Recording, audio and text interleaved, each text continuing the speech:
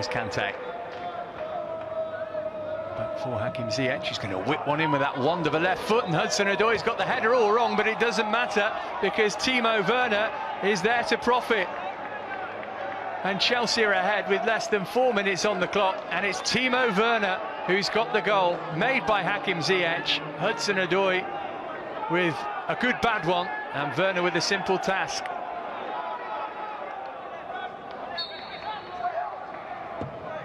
Whipped in from Ziyech onto Werner's head again. Couldn't work the goalkeeper this time, but that link-up, oh so promising for Chelsea.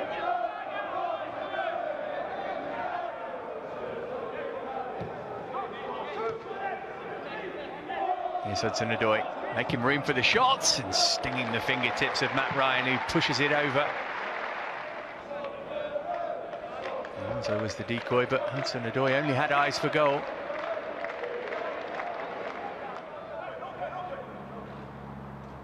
March again the man to whip in the set piece for Brighton. Oh, referee's given a penalty. Tony Rudiger on Lewis Dunk. And Brighton with a chance to draw level almost straight after half-time. Didn't have a great view, the official. So it's going to be more pay against Caballero. Great save from Willy Caballero. Not a bad penalty by any means, but the keeper gets right and got a good strong hand to turn it away.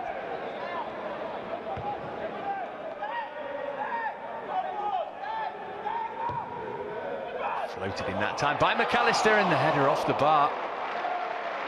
Adam Webster close to making it 1-1.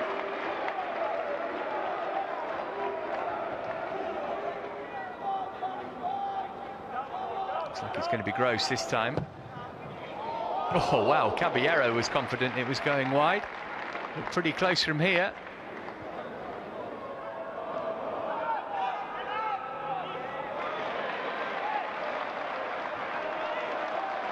Bernardo.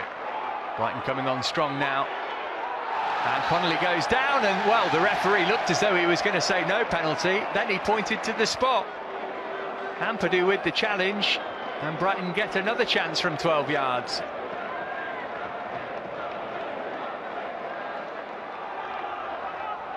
Can Gross do what Morpay couldn't? Yes, he can. 1-1. Terrific penalty that from Pascal Gross.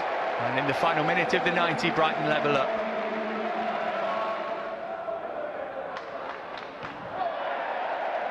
Away by Duffy only as far as Gallagher. Here's Giroud. Can he get the shot off? Sanchez able to kick it away. And that might be the last chance for somebody to win this game.